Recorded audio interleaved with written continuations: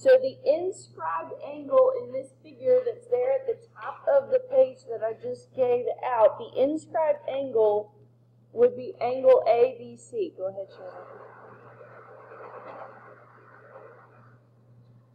Okay, angle ABC there is the inscribed angle, and the intercepted arc is this arc right here. It's the minor arc, arc AC.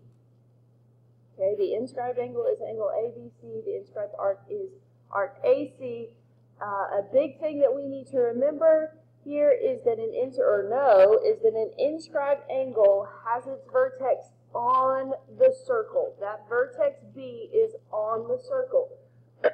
If B were anywhere else, not on the perimeter of the circle, then that would not be an inscribed angle.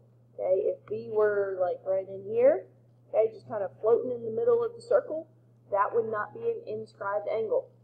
If it were there at the center, like O is, that is a central angle. So just as a little reminder, angle AOC is a central angle. They both intercept the same arc. Okay, AOC is the central angle that intercepts arc AC. Angle ABC is the inscribed angle that intercepts angle or arc AC. And there is a relationship, just like there is with central angles. Central angles, remember, the measurement of the central angle is the same as the measurement of the arc. Okay, there is a relationship that exists with inscribed angles. And I have a bunch of diagrams there on your paper to help you discover what that relationship is. And so I'm going to give you a few seconds to look at all those, to talk with your group, and figure out what goes in the blank here in the inscribed angle theorem. Okay, after looking at each of those pictures, the first batch that I've got there, the inscribed angle is less than 180 degrees. In the middle batch, the inscribed angle or the intercepted arc is 180 degrees. And in the last example there, it is greater than 180 degrees. But it doesn't matter what the angle measurement or the arc measurement is, every time the measure of the inscribed angle of a circle is half the measure of its intercepted arc. Okay, the inscribed angle is half the measure of the intercepted arc. So let's look at that problem down there in the corner of the page. You've got a diagram. BD is the diameter of the circle. The center is O. A, B, C, and D are on the circle, and we've got a bunch of different numbered angles there that we need to try and find the measure of.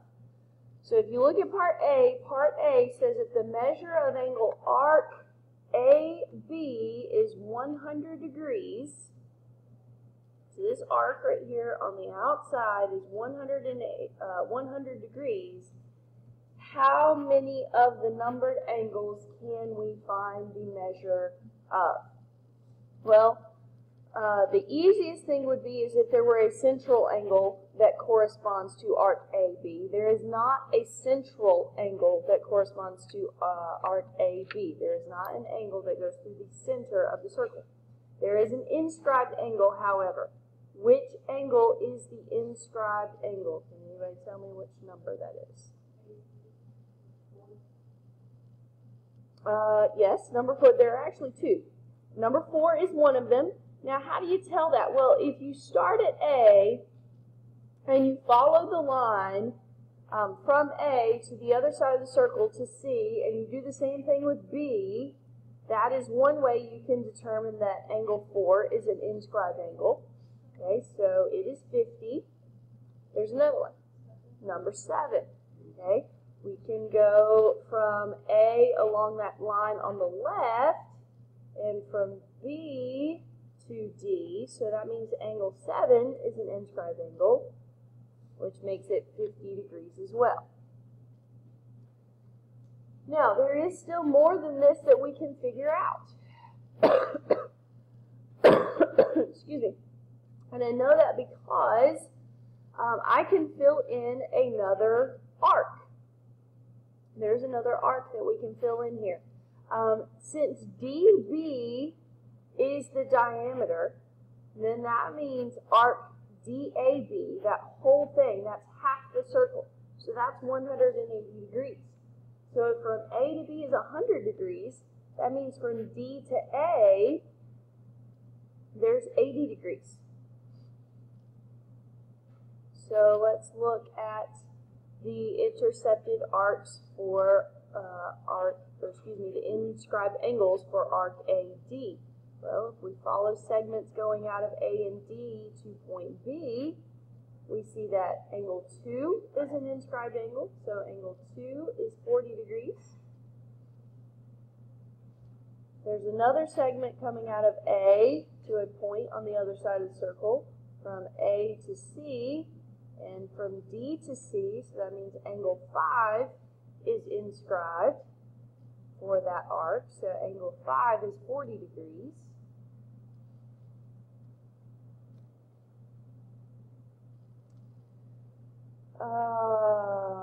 Let's see here. What else can we determine?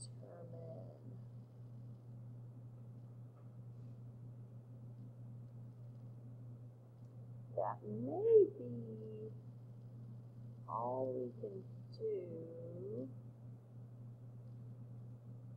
because we don't know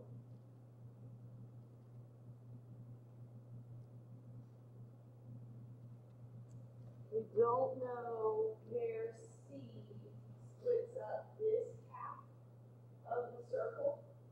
Okay, this whole thing is 180 degrees. So we could say, well, we can say that 1 and 8 together, okay, 1 and 8 together form a 90-degree angle, because dB again is the diameter, so this entire side right here is 180. So its inscribed angle is 1 and 8 put together. I feel like there should be something else to figure out. Anybody have any ideas?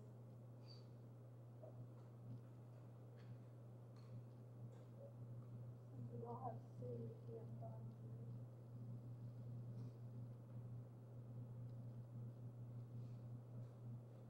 Right, yeah, we can't figure out C because we can't, or excuse me, we can't figure out number 3. And number 3 we use from here to here, but we don't know exactly how much that is. Let's try to see if we can kind of break it down into triangles there on the inside.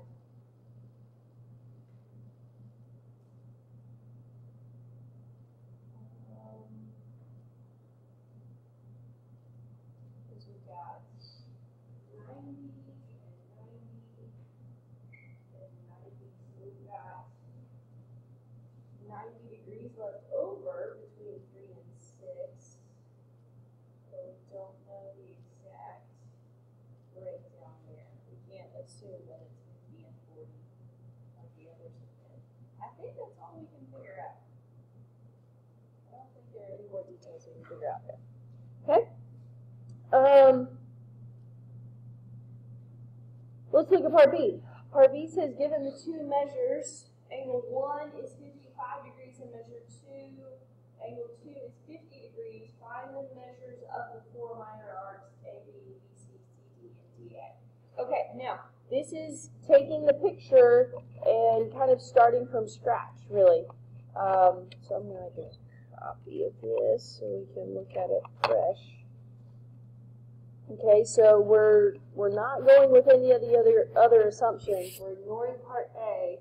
Now we're going with just the measure of angle 1 is 55 degrees. The measure of angle 2 is 50 degrees.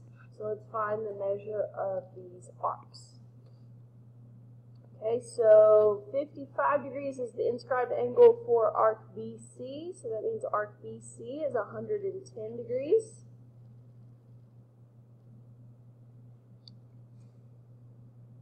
Angle 2 is the inscribed angle for AD, so that makes AD 100 degrees.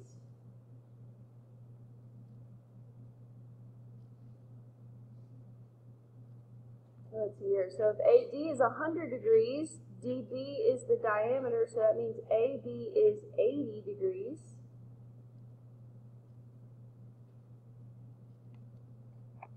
And vice versa. On the other side, the lower half, if BC is 110 degrees, then we're left with 70 degrees for DC. Okay, so it's kind of weird with just those two pieces of information, we are able to figure out all of that for that circle.